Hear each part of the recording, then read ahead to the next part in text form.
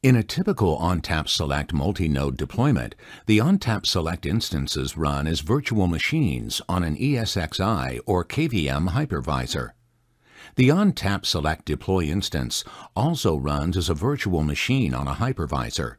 It's important to understand the network configurations when you deploy an ONTAP Select cluster.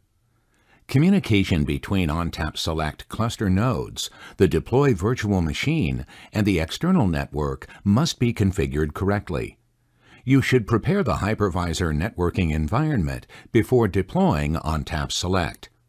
Certain networking configurations are required for ONTAP Select single-node and multi-node clusters. On an ESXi hypervisor, only standard and distributed virtual switches are supported. Only open virtual switches are supported for kernel-based virtual machine or KVM hypervisors. A virtual switch on every ONTAP Select host must be configured to provide access to the external network via a properly configured port group. Let's begin by taking a closer look at a single-node ONTAP Select cluster. Single-node clusters do not require an ONTAP Select internal network because there is no cluster, HA, or mirror traffic. Each ONTAP Select VM contains 3 virtual network adapters, E0A, E0B, and E0C. These ports provide management, data, and inter-cluster services.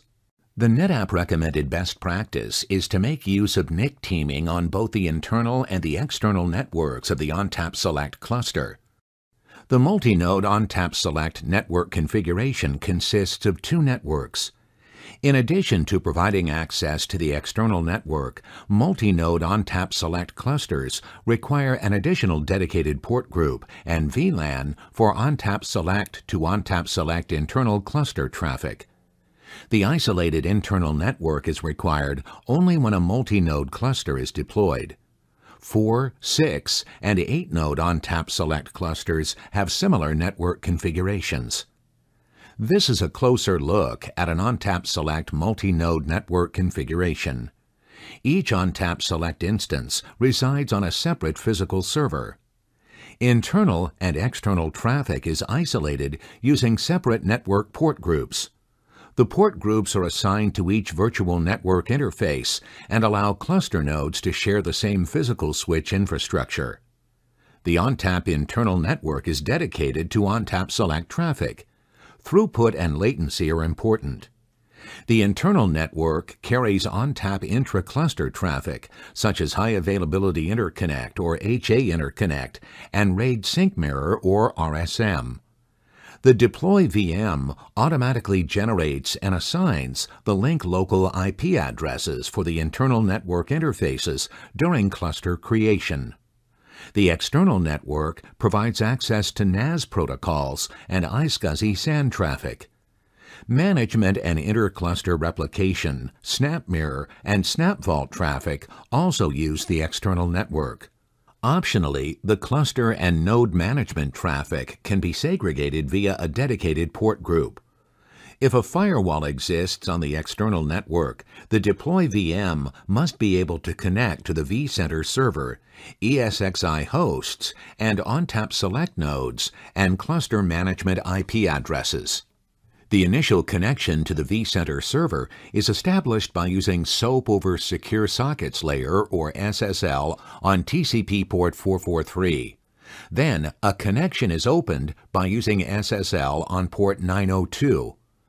The deploy VM must also be able to communicate with the ONTAP Select nodes and cluster management IP addresses by using Internet Control Message Protocol, or ICMP, on ping, Secure Shell, or SSH, on port 22, and SSL on port 443. NetApp recommends that firewall ports 7200 through 7400 be open both inbound and outbound to enable access to vSphere. This table summarizes configuration details for the internal and external networks. Remember that the internal network enables ONTAP Select nodes in the same cluster to communicate with one another.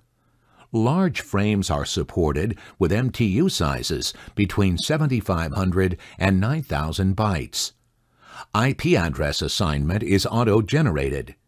The external network provides access to client traffic, management applications, and inter-cluster connectivity. Network isolation is required on the internal network, but is optional on the external network. Frame sizes default to 1,500 bytes, but jumbo frames are supported.